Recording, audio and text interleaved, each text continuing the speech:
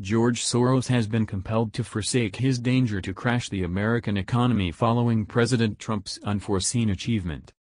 The very rich person globalist had initially put down wagers on Trump falling flat, the U.S. Securities Exchange slamming and Goliath Enterprises petitioning for liquidation.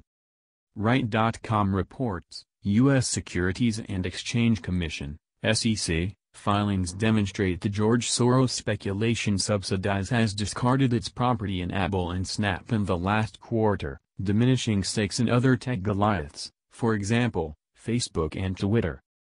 As per the filings, the reserve sold 1,700 offers of Apple and 1.55 million of Snap stock.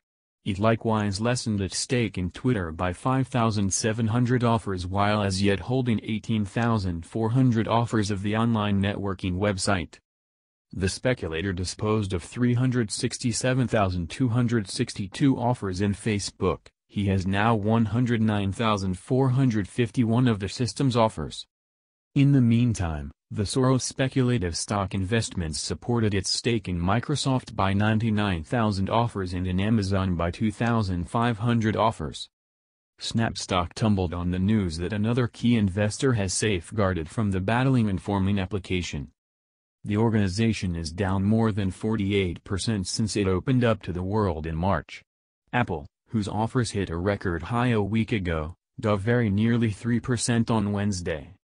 Soros' position repudiates that of another extremely rich person, financial specialist Warren Buffett, whose holding organization Berkshire Hathaway practically quadrupled its stake in Apple recently. As indicated by a SEC recording, in the second from last quarter, the organization additionally bested up on Apple, boosting its stake in the iPhone producer by 3.9 million to 134.1 million offers.